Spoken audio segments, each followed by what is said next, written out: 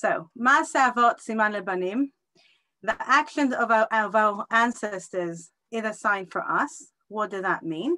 It means that by them working and serving Hashem, doing everything that they did, they gave us the power, they gave us the ability to fulfill our own potential because they are within us. I thought about it, like trying to understand it on a practical level. If someone comes, for example, from a background where the parent, her parents did not use clean language, for example, and so the language that he grew up with was full of very colorful words, and then they decided to overcome their own nisayon in that way, saw it as a nisayon for starters, and then worked to overcome it. By the time they are parenting their own children, it is no longer a nisayon for them. It's no longer a test, right? Which reminded me of myself because I grew up in Israel to English parents, grew up speaking English at home, Hebrew outside. So from the street, you pick up the language that you hear on the street. And so I knew all the Ivrit curses, which are actually not in Ivrit because they're all from Arabic. However, they don't exist in Hebrew. However, I remember once I was about 10 years old and I was walking down the street with my mum, hearing some language being used in Arabic. And I said to my mum, how come there are no swear words in English? And it made me understand. At that point, she goes, oh, I don't know. And I thought, right, okay. Later on, obviously in life, I realized how my mum has worked on herself. And through being who she was, she provided chinuch for her family. So the same for our ancestors, our avot, our imahot, and the rest of our role models within Tanakh. They provided us with the strength to be who we can be through their actions. And when I'm talking action, I'm going to talk about very internal things as well, not just external actions. So I want to visit different places in Tanakh. I'm going to focus primarily on our Shivat Haroim, the 7 shepherds, because they are the ones who conquered the 7 midot, which through them Hashem interacts with us, and we want to strive and become who we can be. So just before we start, I want to remind us all that we have just been through Shavuot, and I mean through Shavuot, because as we know, the time is round, right? The Shana in Hebrew, the year goes round. It doesn't go, it's not like history that goes back in time on a ladder of years, but we believe it's like a spiral. It goes round and round. And every year when we hit a point in time, we are hitting the same exact point. And when Hashem created the world, he created time. And with time, there was energy infused into time. So every moment and moment has a koyach, a specific special energy that it's infused with. However, we don't really know every moment and moment. And we do get a glimpse into it through our chagim and different times which Chazal tell us about. For example, Pesach is known to be as the time of freedom, breaking free. It's a good time to stop addiction and start working on it. For example, Adar is known to be a time of more simcha. Sukkot is known to be at the time of Zman Simchatenu. It's called Zman Simchatenu. And Pesach is called Zman Cherutenu. What is Shavuot called? Zman Matan Toratenu. In other words, Shavuot is actual time of the giving of the Torah. We've just been through the giving of the Torah. We were all there. And because time goes round and round, we literally got the Torah this past Shavuot. Just before Matan Torah, every year, just before Shavuot, we read Parashat Bamidbar. And in the Seder of Bamidbar, every single one of us is counted. And there's a very, very important point to understand here, which is that every single one of us is counted, and without being counted, the Torah cannot be given. And it was Datan and Aviram, and it was Moshe Rabbeinu. Every single one of the Jewish nation has to be counted. Otherwise, we cannot receive the Torah, meaning each and every one of us counts. And it's you, and it's me, and it's Rav Chaim Kanievsky. We are all counted. Just, it doesn't matter what your spiritual level is. You are so important, and without you, the puzzle is not complete. Just like I say, for Torah is not complete if one of the letters is damaged. For the same way, the Am Yisrael is not complete if one of us is damaged, or not, for this purpose, I'm saying is not counted. In other words, you have to make yourself count, and you have to know that Hashem counts on you. So with this, I'm going to start. And I want to look at our Avos. And before that, I'm going to mention again that we're looking at the 7 character traits that each one conquered. So Abraham put the midah of chesed before everything else. He had a very, very difficult life. He had a father who gave him in to a wicked king to burn him. I mean, what kind of father is that? What kind of life did he have? Just think of the emotional impact of that. Never mind everything else.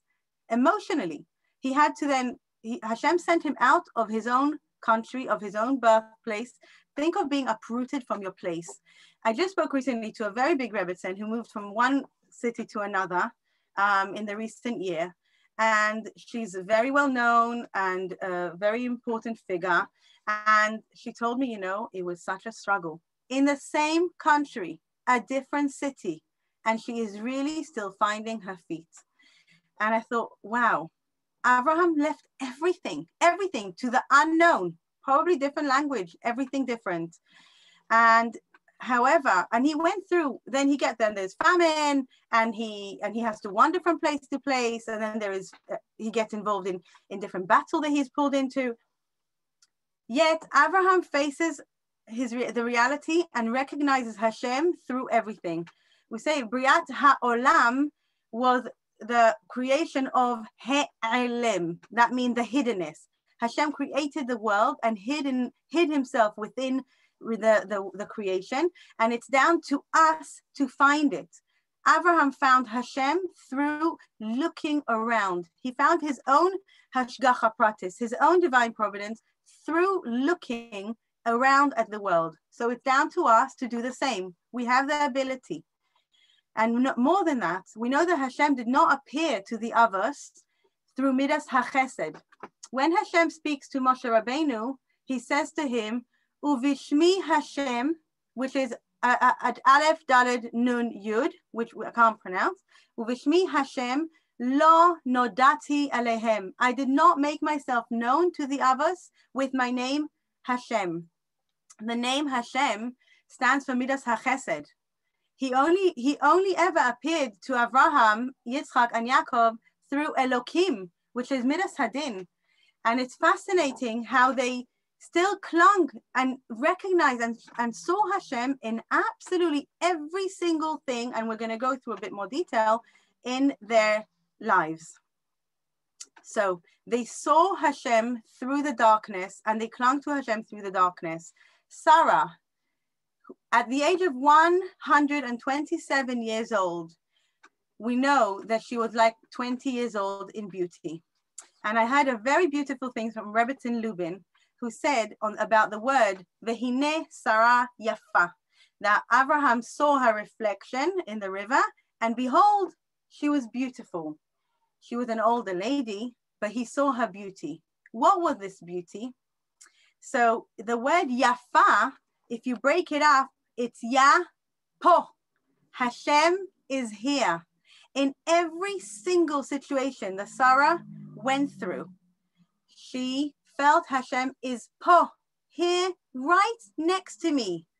And therefore, she didn't feel it was difficult. She didn't develop any wrinkles on her face because there was no need for wrinkles. She didn't have suffering per se because Hashem is here with me. I heard a very beautiful thing from Rav Elimelech Biderman, who said that when someone feels a pinch, then you know that the one who's pinching you is very close. He's right next to you. And along the same lines, when there was war, they had to put dark material on the window to shield the light, so that the airplane shouldn't see the lights.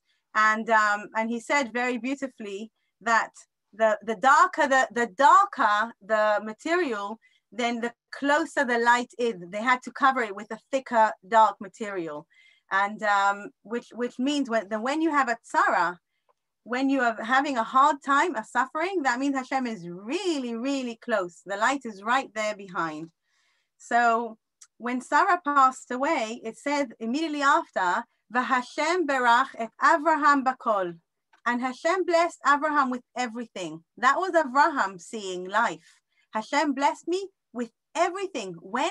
Just after my life partner, passed away, he immediately got up and strengthened himself in the Emunah.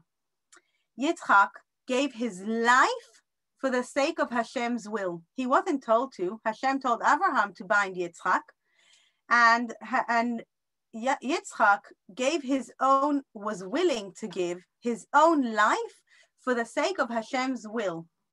And when you're willing to give your own will, that is called Mesirus HaNefesh. I'm putting myself on the side for the sake of your will, Hashem. I put my own ego on the side, my own wishes, my own life, really, because there's nothing greater than the will of life. So Yitzchak said, I am giving my life to Hashem, or he was willing to. The nefesh, Mesirus nefesh, the word nefesh is the same as the word ratzon in terms of Kabbalistic understanding. So when you're giving your ratzon to Hashem, your wishes, that is literally Mesirus nefesh. Every time I want to say something, a comment, a criticism, it can be lots of different things that we want to say, and I hold it back. It's called restrain. I restrain myself from doing it. I overcome a will to do something in order to become. That is exercising Midas HaGevura. That is Yitzchak within, right? And that is Mesirus Nefesh. Yitzchak gave us that. When Abraham was told to do the Akedah, he had to put aside, when I say the Akedah, I mean the binding of Isaac, he had to put aside all his own life Torah that he was teaching to thousands and thousands of people about kindness, about giving. He's going to slaughter his own son. There couldn't be something harder, because everyone would go, what is Abraham doing? He's such a hypocrite. Everything he taught us, he's doing the opposite. However, if this is what Hashem told me to do, I'm putting my own ego on the side in order to serve Hashem. So Abraham was tested with the midah of Gevurah at the last test, even though his midah was chesed.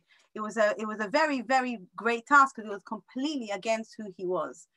This happens to us on a daily basis. The amount of times we are challenged against our very own, and we have to park our ego, put it on the side for the sake of accommodating someone else. And David HaMelech had such a hard life. He was not recognized by his family as one of the family. He said in Tehillim, Muzar hayiti le'echai v'nochri livnei imi. I was strange in their eyes, and I was estranged from my own brothers.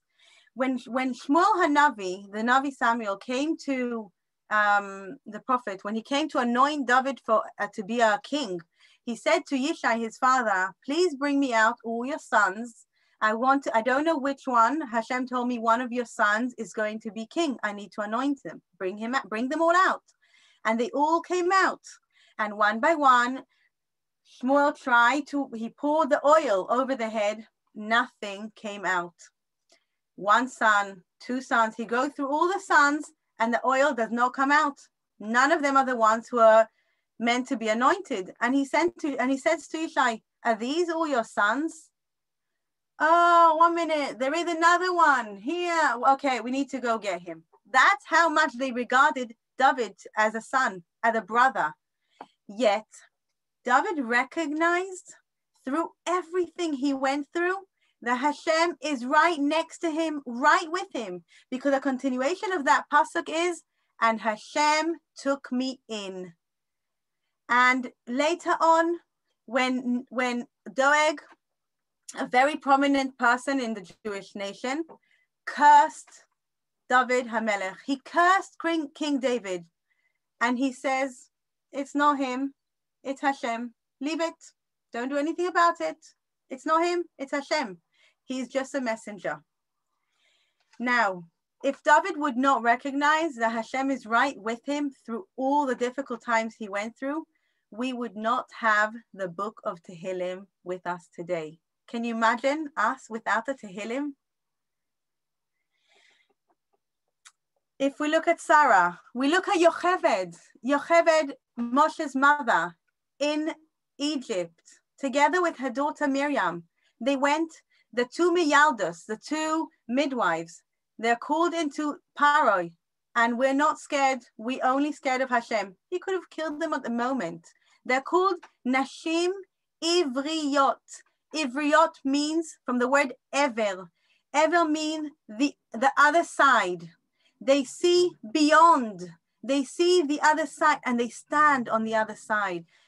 The Hebrew women are the Nashim Ivriyot. They see me'ever, they see beyond, they look to the future. And because of Nashim Tzidkaniyot, because of those righteous women, we were redeemed from Egypt. And it said that because of Nashim Tzidkaniyot, because of the righteous women, we will be redeemed. It's every single one of us. Every single one of us had the potential to be those Nashim Ivriyot, to be those Nashim Tzidkaniyot. Miriam, at the end of a very, very long time, after all the years of Shi'abud in Mitzrayim, Avodas Parech, and all the difficult year they've been through, Bnei Israel pack to go very quickly. They're leaving Mitzrayim. What does Miriam take with? Tambourines. Because we are going to sing. Who takes a tambourine? Take bagel sandwiches. No, they're taking matzahs, and she takes tambourines. We're going to celebrate. We will still sing, and we will need those tambourines. And she was right. They came through the sea. They crossed the Red Sea. And what did she do? She gave out those tambourines because they did sing. And it was because she saw the future. Because she saw the future, we had Moshe Rabbeinu. If not for her, we wouldn't have Moses. We wouldn't have Moshe. Because of her, her parents remarried and had him. We're going down. I'm skipping a lot into the future, and we have Devorah Haneviyah. She was called Devorah Eshet Lapidot. She was the wife of a man called Lapidot, and he is not known to be a specially a Talmid Chacham or Tzaddik that we know about. All we know about him is that he's Lapidot. Why is he called Lapidot? The commentators tell us that he was a simple man, and he was not that spiritually committed. And Devorah sat through the nights and she made tilot, wicks, for the menorah in the Mishkan. And then she gave them to her husband. His name was not really Lapidot, that's how he's known. And she said, please take these up to the Mishkan, with the hope that he'll go up to the Mishkan. And then in the Mishkan, meaning the tabernacle, she'll see the Kohen HaGadol working, the Leviim singing, the priests in their work, and then he will be encouraged and he will be vitalized to work and serve Hashem. And she reached such height, sitting awake at night and weaving and preparing tilot, wicks for the menorah in the Mishkan. And she got to such heights that she became a leader. She became a prophetess. She sat and served the nation between the two palm trees so that she shouldn't sit and have yichud with men. And that's how she judged them. We look at Hannah, the mother of Shmuel, who was barren for so many years. And because of Hannah, we have the laws of Shmona Esrei today, of the Amidah, because she stood there with her lips whispering and not saying that we know a lot of halachas of Shmona Esrei we learned from Hannah. Hannah, who was barren for years and years, couldn't have a child. And from the depth of the heart, she cried to Hashem and begged for a child. What does she do? What does she do with that child? At the age of 3 years old, she gives him for the service of Hashem. And because of her, we had Shmuel, who was parallel to Moshe and Aharon together in his greatness. Our special mothers, our special fathers. We have Huldah, we have, which I'm not going to go on about, hard time with Huldah. And then we have Esther. And Esther, what Esther did is just, it's really difficult to comprehend. She gave up her marriage for the sake of the nation. It says, V'asher v'kasher avadati. She says to Mordechai, I will go in there. But she said avadati twice, because the first time it's by force. The second, if she goes again twice, she can't go back to her husband Mordechai. She's stuck. And after the story of Purim, Esther is left in the palace on her own with Achashverosh. Not a pleasant story. How did Esther do this? How did she have the ability? Where did she get the koach from? She exercised her pnimius, internal work, and each and every one of us, it's not on the outside, it's all internal work. We look at our lives around us, we look at our experiences, and through that we get the messages from Hashem. Your challenges, your surrounding are the framework for your serving Hashem, for your avodas Hashem. We look at our challenges and we say, okay, this is where I need to exercise.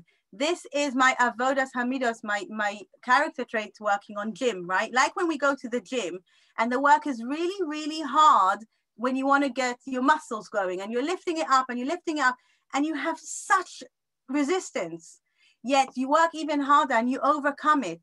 So the same us in our lives, we have to exercise our spiritual muscles, and we do that through resistance. And that's how we grow. So when we have a difficult time, it's a good time. It's an ultimate good, which is what the Avos saw.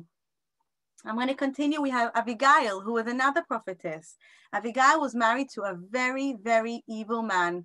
His name was Naval, I think Naval HaKarmeli. And when David came, King David was running on his runs, and he came about, Naval was very rich, had lots and lots of money, and he was like a ruler over a certain area.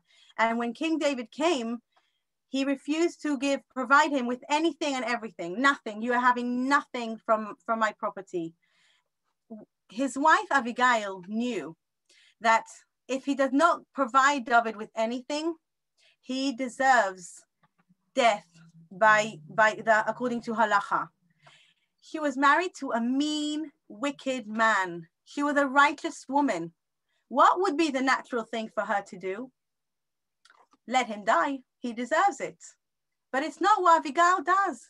She goes and she speaks with David and she begs him to come and she serves David and all his people, the whole entourage. She gives them food, and that was working against the very instinct of a woman, I would think. Naturally, I would let him go. What do you need him around still? Hashem did reward her, and when Naval found out, he actually died, and she ended up marrying David. But what I'm saying is she worked against her instinct because she looked at the spirituality. What did the Torah tell me to do? What is the right and correct thing to do?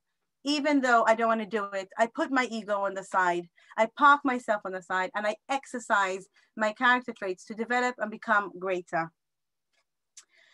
Moshe said to Hashem, erase me from your book, but keep your people. I don't need my name there. Leave me out of it. I'm not relevant. For someone to say such a thing, imagine you are a doctor. Forget all the words next to your name.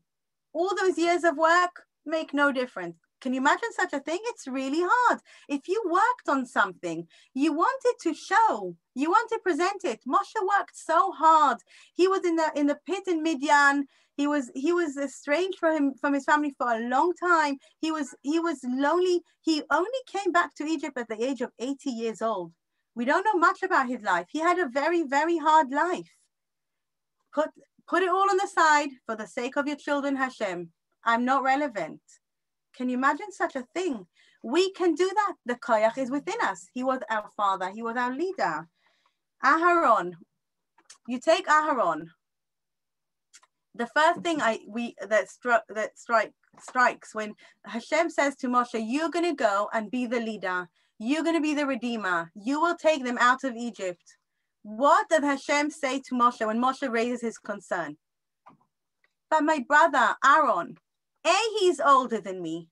The entire time that I wasn't around, what was Aaron doing?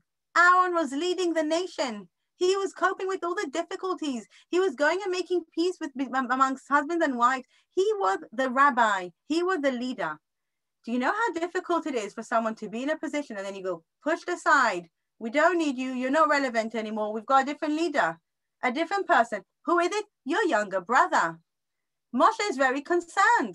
And what does Hashem say to him? Don't worry, Moshe. Vera'acha v'samach belibo.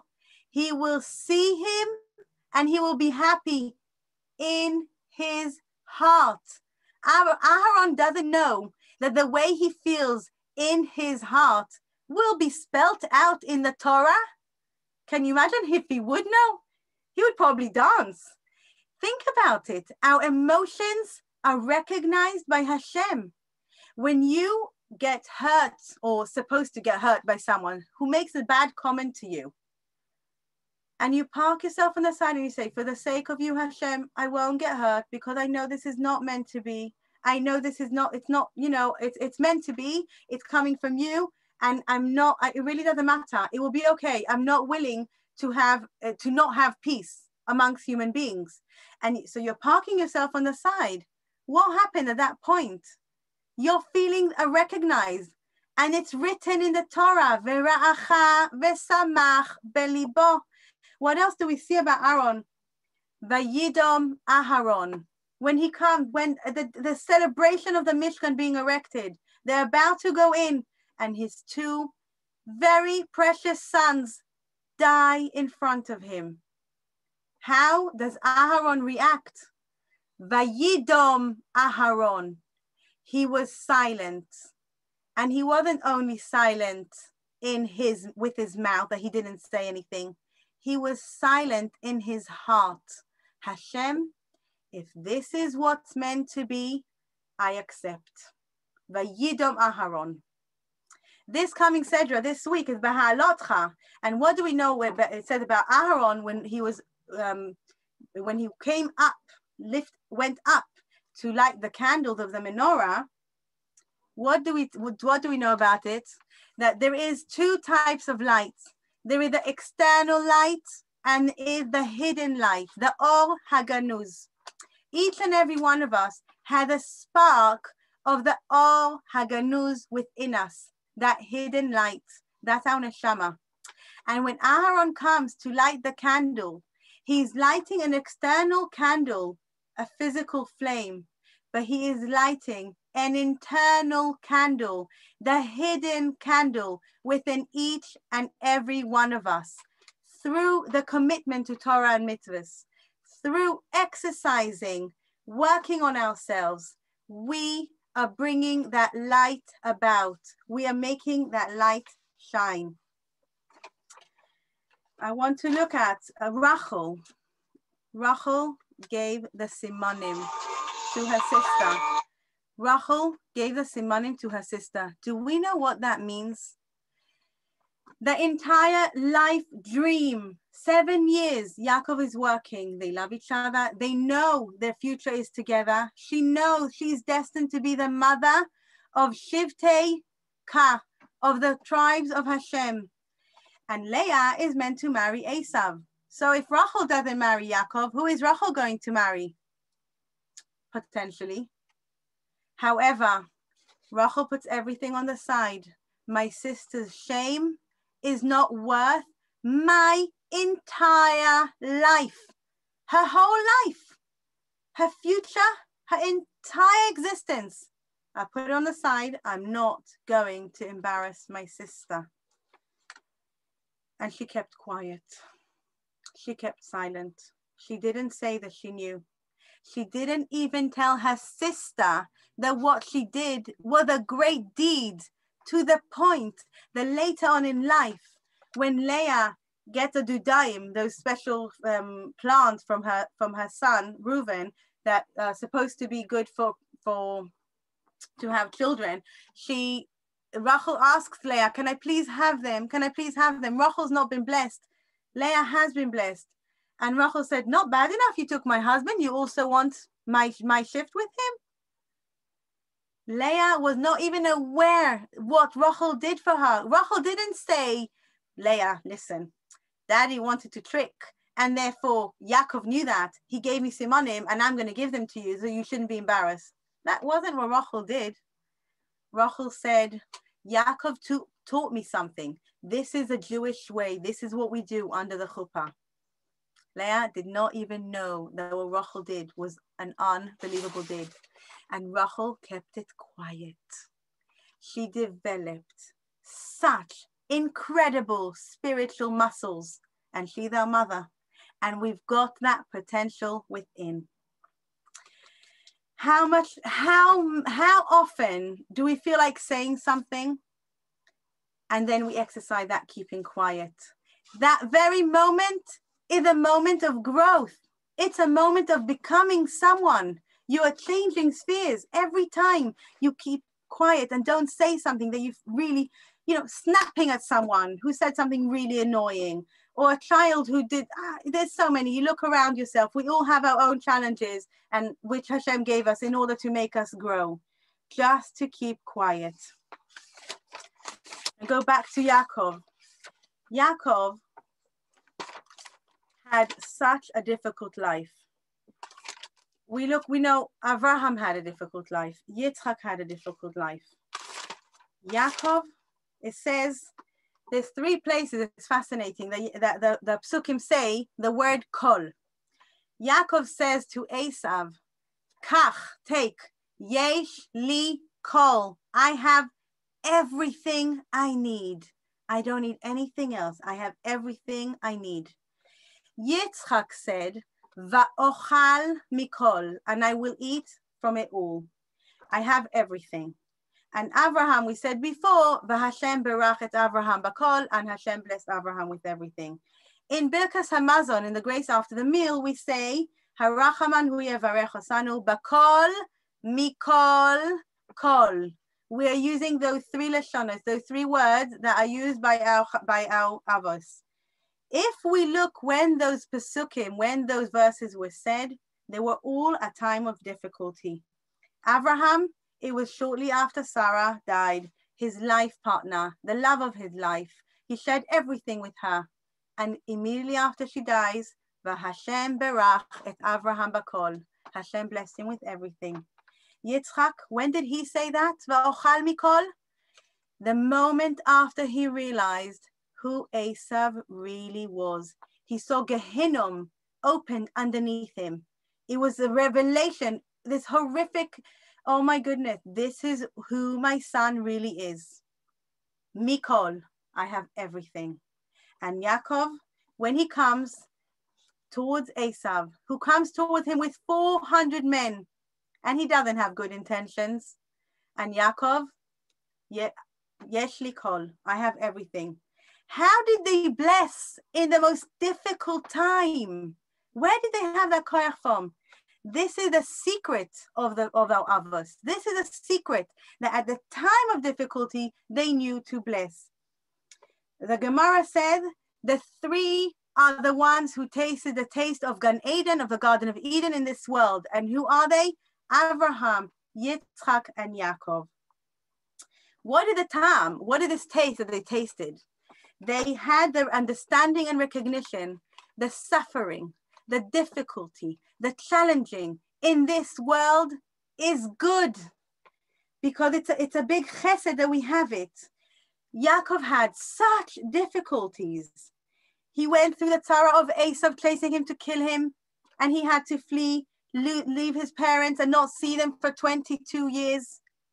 He had the tzara of Lavan, who tricked him, who swindled him, who then chased him. We had the tzara of Rachel, who died when she was young after the whole swapping and everything. Then he had again the tzara of Esav, who came to try to annihilate him. And then we have the tzara of Dinah. When Dinah is abducted, and mistreated. Then we have the Tzara of Yosef. The Yosef is lost. Can you imagine one person going through so many tzaras? He didn't have a quiet moment. And he sees the Tov. I have everything. Everything is good. It says after the abduction of Dinah and the selling of Yosef, the Hashem heitiv Yaakov, and Yaakov saw that it was good. All this goodness. The Rokeach said, the Rabbi Hasidic Rav says, Min hametzar karatika anani b'merchavka. I called you from the difficult time and you answered me. He said, I called you from a tight place, right? Min hametzar, a tight, confined place. Min hametzar karatika. I called you from the difficult, from the confined, from the tight place. Va'anani b'merchavka. Hashem answered me from a wide place. Hashem said, you think it's tight, you think it's difficult. It's not, it's a merchav, it's a great place. And that is why we see Yaakov, the one who fathered the 12 tribes, Shiv Teikah. He was the father of them, the one who went through the most difficult. Give you an example, you take a person, you see a person taking a very, very expensive material and he's cutting it up to pieces. And it looks like, what are you doing? You're destroying. But if you realize that, if you think he's the same person, then you think, well, there must be a reason that he's doing it for. There must be a benefit that he's getting from it. So he's really a tailor who's cutting it in order to make a very expensive garment. And Rav Dessler gives an example of a person. You see a person who's standing in the corner of the street, taking off passengers, people who are walking up and down the street. He's taking the shoes off and on, off and on. You think he absolutely lost his mind. However, when you go into a shoe shop and a person is doing the same exact thing, you don't have an issue with it. Oh, that's okay. Why? Because you see the benefit in what he's doing. He's doing it in order to make money, in order to sell shoes. So it's just difficult when we don't see the purpose, when we don't have the meaning behind. But when you know there is a meaning behind, there is a purpose to everything. Hashem knows it all. We don't. But if we know that Hashem is right with us, then there is a meaning for everything. So there is a purpose, and it's easier to cope and it's easier to grow through difficulties when you are going through a difficult time.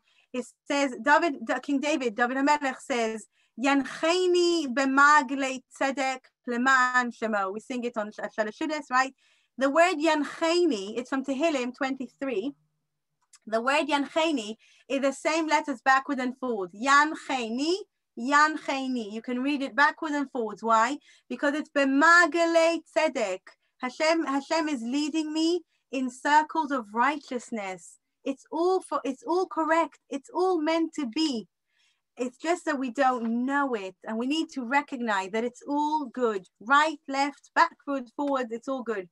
It says that after Yaakov had the wrestling with the Malach, it says that Hashemesh zarchalo, that the sun rose for him. And Rashi tells us that he came up early. The sun rose early for him, especially for him. Why? Because the sun has healing properties, and Hashem wanted the healing process to start straight away. In the previous Sedra, to the Sedra about the wrestling, it's Parshas Vayetze. What do we have in Parshas Vayetze? He goes to sleep, and it says, Shak'alo Hashemesh, the sun went down early. When the sun goes down, it seems dark. Times of darkness. Very often the sun goes down and we have darkness and we don't see the good. It's difficult. We need to know that we need to learn from Yaakov. Maaseh avot siman lebanim. Hashem took the sun away 2 hours earlier when he went to sleep then, in order to rise it earlier for him many years later. 22 years later, the sun rose early for him. So it seemed like it went down. Why did it go down? Why did I have to have dark times? So that you can have good times later on. We need to remember that. It says that anyone who prolongs the word echad, when you say the Shema, his life is lengthened. I want to look at the pasuk Shema. The Shema, we say Shema Israel, listen, O Israel, Hashem Elokeinu, Hashem Echad. So let's look a second at the word Israel, because we have to, when you say the pasuk Shema, you actually need to focus on it. You have to have the right intent. So every morning and every night when you go to sleep, we say the Shema twice a day, and that we say, listen, O Israel. Who is Israel? Every single one of us is Israel. Who is Israel? Israel is Yaakov. What do we say about Yaakov? What do we know about Yaakov? Yaakov, after the battling with the Malach, it says, now I'm going to call you Israel, ki sarita im kel, because you wrestled with God. So he wrestled. What we know that the Malach who wrestled with him met different commentators say different things. Something he was a sar of Esav. He was the spiritual source of Esav. So he was he was the evil inclination. He was a Yetzer Hara. He doesn't have a name. Do you know why he doesn't have a name? Because the evil inclination appears to us every time in a different way. That it changes, it dresses up in different forms in order to challenge us in different ways. However, it doesn't say because you won. Yaakov had a battle and then he won the battle.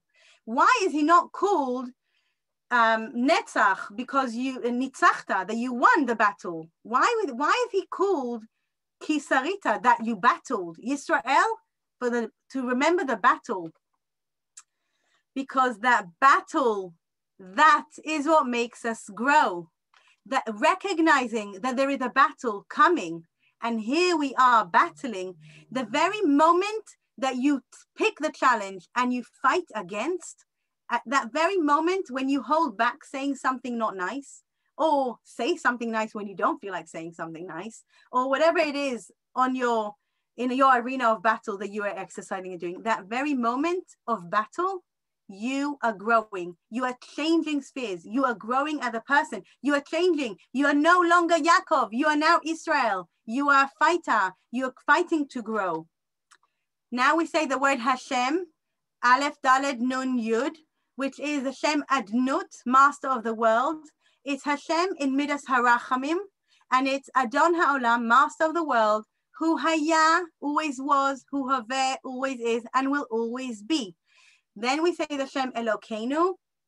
When we say Elokeinu, it's Takif, strong, Bala Yecholet, all capable, Ilat Hailot, the cause of causes, Sibat HaSibot, the reasons of reasons, Uval HaKochot Kulam.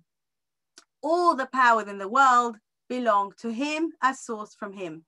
And then we say the word Echad. And Echad stands for Aleph, the numerical value 1 is Hashem. Echad, Yachid, Umiyuchad, the one and only, none like Hashem. Then Chet in the word Echad stands for 8, the 7 firmaments, the Sheva Rekiim, and the land, and the Aretz.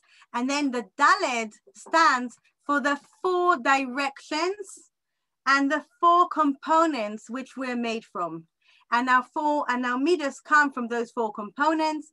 You have fire, you have water, you have the earth, and you have the wind, the spirit. So those 4 things are components, and we have different moods. So the message of the 4 of the Daled in Echad is it doesn't matter what mood you are in. It doesn't matter what actually happened. Remember, Echad Yachid Miyuchad, Hashem is here and Hashem is with you. So this is a kavana to have when you say the Shema every morning and every evening. And if you say it, your life is actually lengthened. Why? Because at that very moment, when you have that intent, you are growing. We have to remember to put Hashem as our king every single moment. After the battling, after the wrestling with the Malach, that is, Yaakov is no longer Yaakov. He's now Israel. He's changed. So when we hear, when you hear someone speaking something which they shouldn't say, or say something to you, and you then recognize, I have a battle, wait, something's going wrong here, I'm going to overcome, I'm going to do something, you are changing, you keep going up and up in levels. It says Vayivater Yaakov levado, and Yaakov was left on his own, and Hashem v'niskav Hashem levado, Vayivater Yaakov, and Hashem was on his own, Yaakov was on his own. We learn a very big message from here, that Yaakov was left on his own, and he knew Hashem was right there with him, which is right. He says, Ki sarita im Elokim, he fought with Hashem. Hashem was right there with him at every moment and moment. He wouldn't let go of that knowledge that Hashem was right there with him. And again, he's not called, he's not nicknamed after the battle with any nickname about the winning, about the fact that he won the battle. No, he's named after the battle itself. Each and every one of us is Yisrael, Shema Yisrael. It's you and me, every single one of us.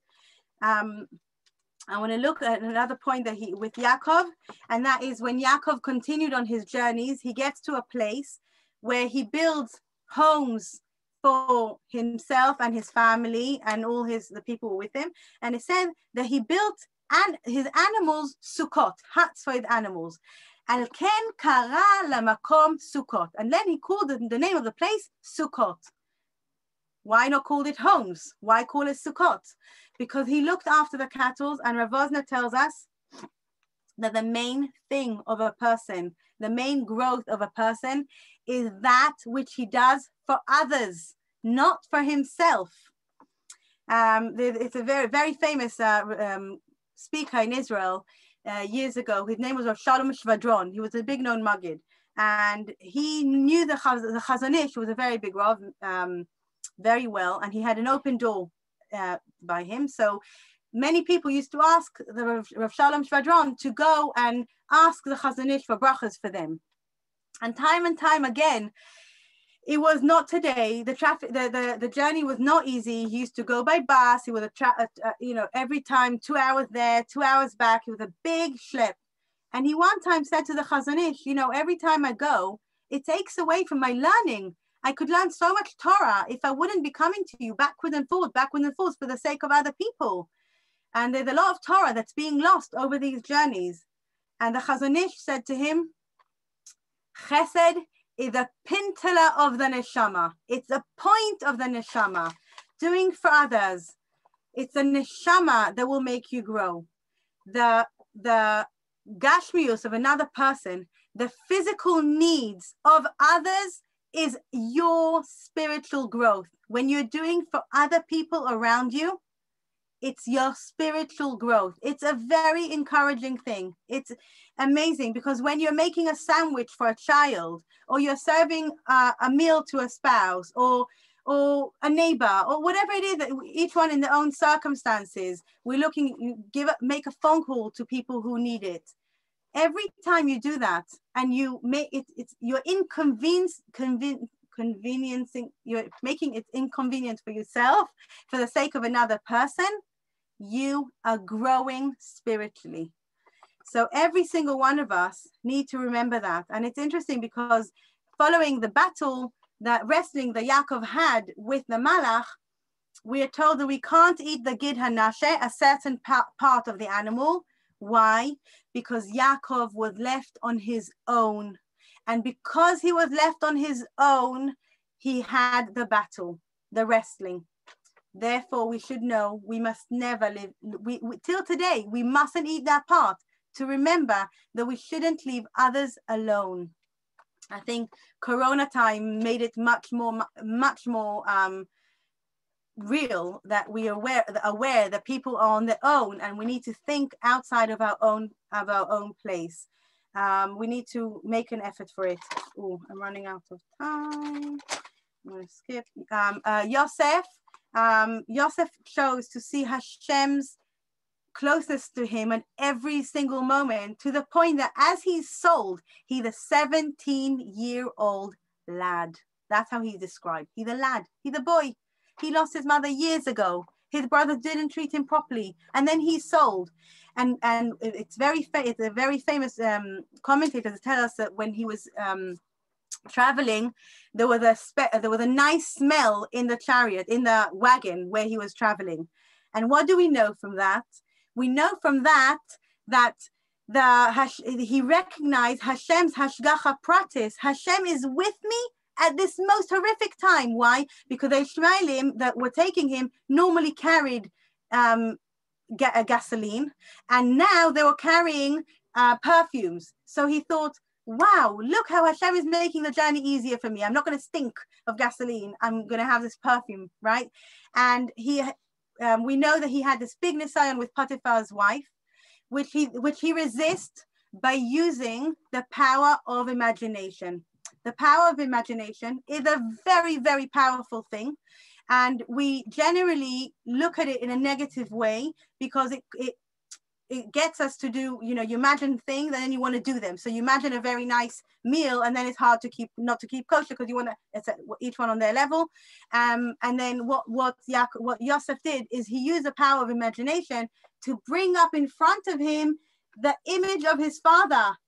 Ooh, I can't do sin, daddy's watching me, right? And that's how he fought. That's how he managed to fight the sin. Now, he was then caught, right? And he's sent into the dungeons. He's in the dungeons, and then he's described by the Torah as Ish Matzliach. Do you know what Matzliach means? A successful person. There is no other person in the Torah who is described as successful. He's also described, the only man who's described as handsome. What is the beauty that Yosef had? Yosef had the recognition, and we know it's also the beauty that our Imahos had. It's the recognition that the outside and the inside need to match. It's not a beautiful gift that you're given and wrapped absolutely gorgeous, and when you open it, there is a raw potato inside. That is the opposite of beauty, right? That's external beauty without the internal, so the disappointment. But with Yosef and our Imahos, the beauty was such a real beauty because the inside and the outside matched. There was symmetry. And Yosef kept the knowledge. He recognized as a 17-year-old boy who did not have his mother caring for him. His emotional state could have been so jeopardized, so compromised. Yet in the dungeons, we know that he kept a smile on his face at all times. And where do we know this from? Because when the butler and the baker didn't have a smile, their face was fallen, he recognized, he said, why is your face fallen? Like, what's wrong in being in a dungeon, right? Why is your face fallen? Seriously, Hashem is with us. Why should we have a hard time?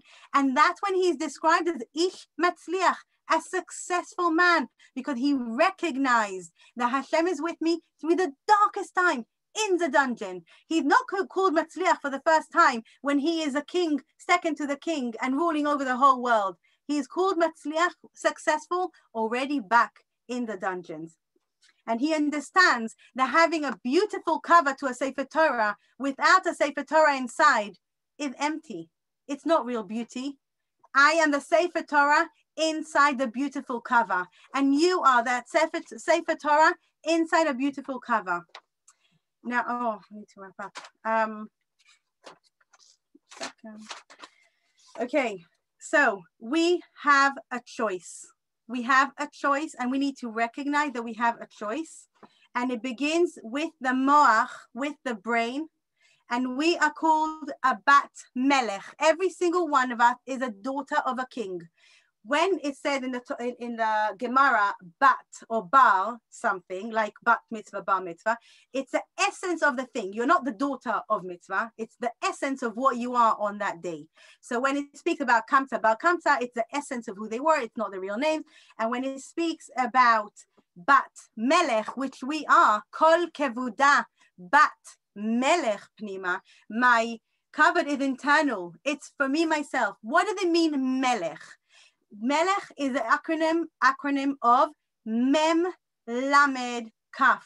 Moach, Lev, my brain, my heart, and my kidneys / liver, kaved, and the nefesh behemis, that your soul, which is like that your animalistic soul, lives in your liver. That is the source of life. You know, it's where most of the blood is, which is why we don't eat blood from animals. And your soul of emotional lives in your heart, and your higher soul, neshama, lives in your moach, in your brain. A melech is someone who puts the brain first, then the heart, then the desires. First, Hashem's view. First, the Torah view. What does Torah say? What am I supposed to exercise here? Recognize I have Bechira. Then move down to my heart. What's in my heart? My emotions. My emotions should be governed by my intellect. And only then do we go down to our drives. So we make a bracha before we eat because we have a recognition of Hashem providing us. Once you recognize that you have the Bechira, you have the choice, that's already a level. It's a very high level. I'll tell you a cute story. My little one, Yehuda, he was 4 years old a few months ago, and he spilled milk all over himself as he was trying to be very independent and give himself cereal. And normally his natural reaction, if someone would spill something on him, would be, I'm going to get you. I'm going to do it. Right. I'm going to punch you. I don't know. Right. He's going to really, really cross.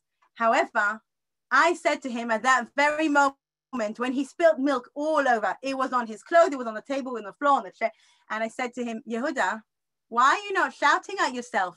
Look what you did to yourself. Say, Yehuda, what have you done to me? What have you done to me? Yeah, you made me wet. You made me dirty. Now I have to clean it all up. Now I don't have my cereal. And he burst out laughing. And I said to him, why is it funny? Because you're not going to shout at yourself, are you? But if it's someone else, you would. In other words, you have a choice to shout or not. Because had it been you, if it would be someone else, you would shout. It's you, you're not shouting. You have Bechira. And he reckoned and he understood what I said and he laughed. He said, you're right. If it would be someone else, I would, right? So as young as 4, you understand that you have Bechira. You have a choice. And every time you make a choice, you are changing your arena of battle. You are growing.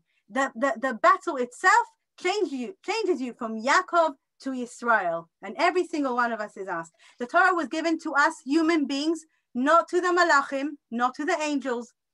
The angels are higher from us spiritually by creation, but we have the potential to be higher than the Malachim because the Malachim do not have choice. They're given a task, they need to fulfill it.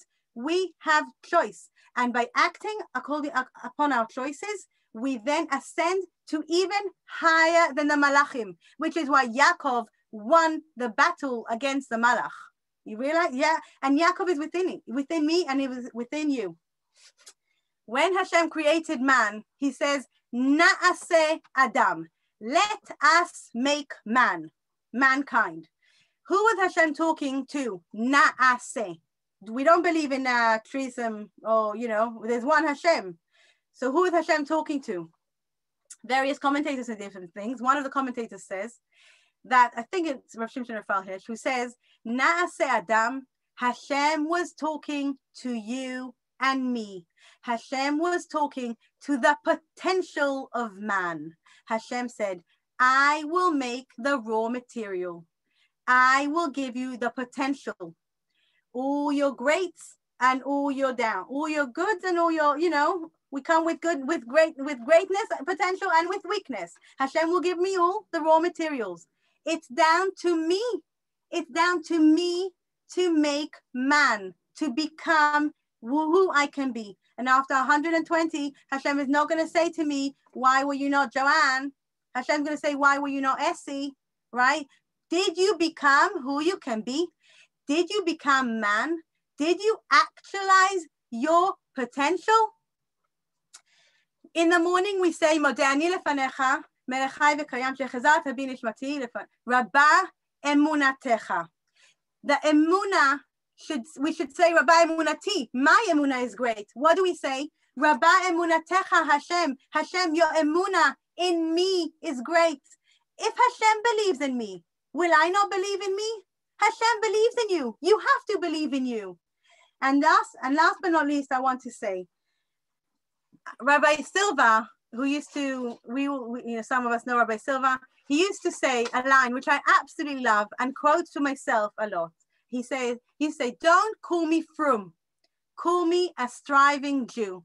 Because if I'm not better today than I was yesterday, and I'm not better tomorrow than today, then what am I here for? I give us all a blessing that we take all the koichos and all the potential that we have and actualize it. Thank you very much for listening.